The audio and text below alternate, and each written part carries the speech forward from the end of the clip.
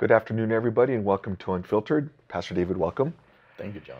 Pastor, last night was the first GOP debate, and I was reading that DeSantis was, of course, part of the debate, and that some other of the candidates that were there, and some of the reports were reporting that it was pretty much a bust, and that according to different sources, DeSantis was avoiding being attacked, and just wasn't a good turnout.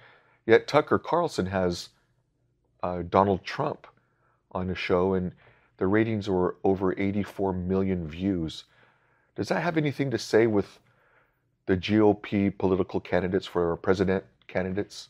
I think that these kinds of things are intended to cause the viewers to have an opportunity to see how the various contestants, if you will, because it's more like a contest, the candidates can respond to questions that the average American might have, and that's what they're supposed to produce is a clarity between the candidates as to why I would like this man over that person or this woman over that guy and all of that, of course. So this is early. This is the first debate. You wouldn't really expect an awful lot. Plus, you really wouldn't expect the front runner Trump to necessarily be involved in it. He's already spent 4 years as a president, and he already has a list of accomplishments that he can point to.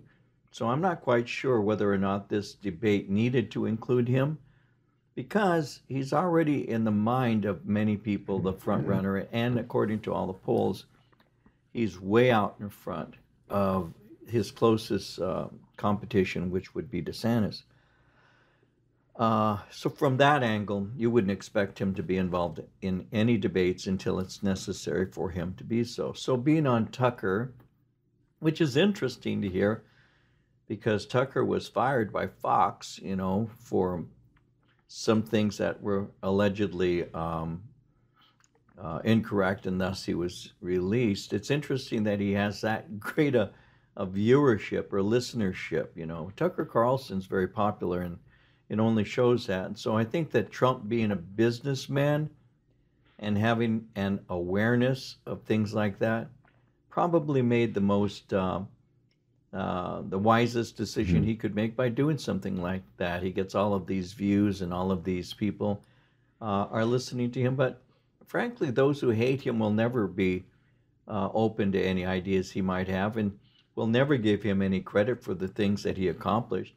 So many are looking at others and different options. So the one who I think stands out is going to be the DeSantis.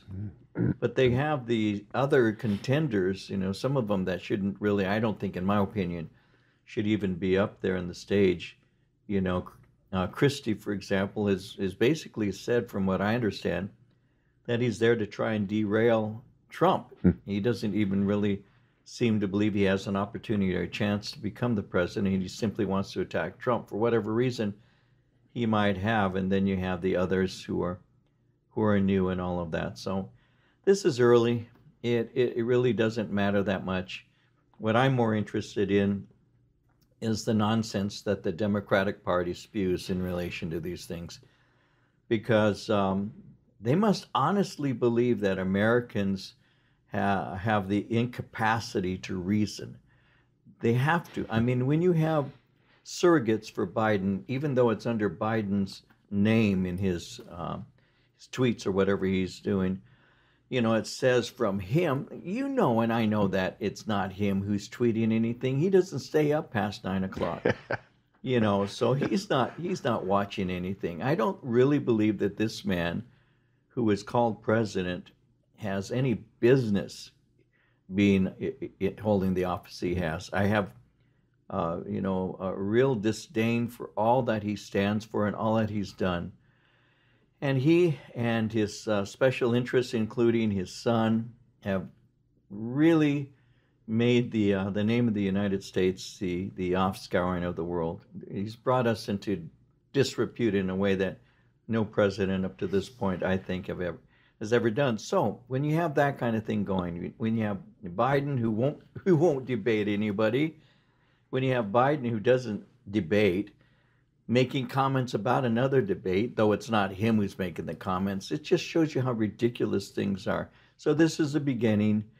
They all have their ideas. They're trying to sell their ideas. What this really is to see who's going to be the nominee for the vice president. That's really Mm. what I think this is.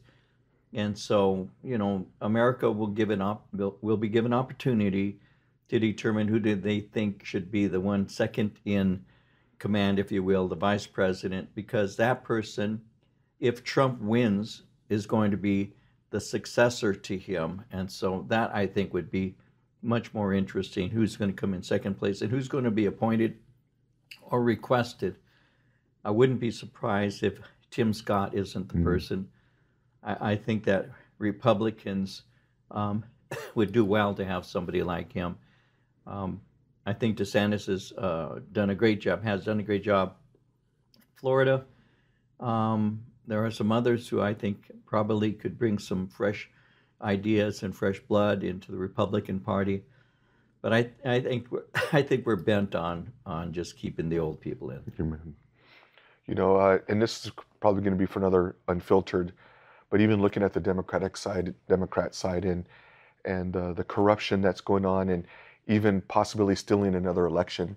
So that'd be, I mean, I don't even want to think about how we would be in another 4 years under this type of presidency. America wouldn't survive. It would be difficult. So that'll be another Unfiltered. But I want to thank you, Pastor, for joining us as you always do. I want to remind you that we have our services at 8:30 and 10:45. Pastor David, you're taking us through The Conversion of Saul. Powerful, powerful study. So we look forward to having you guys come out and look forward to joining us in this study. Invite a friend and your family members to come out and join us. Thank you again for joining us today, and God bless you.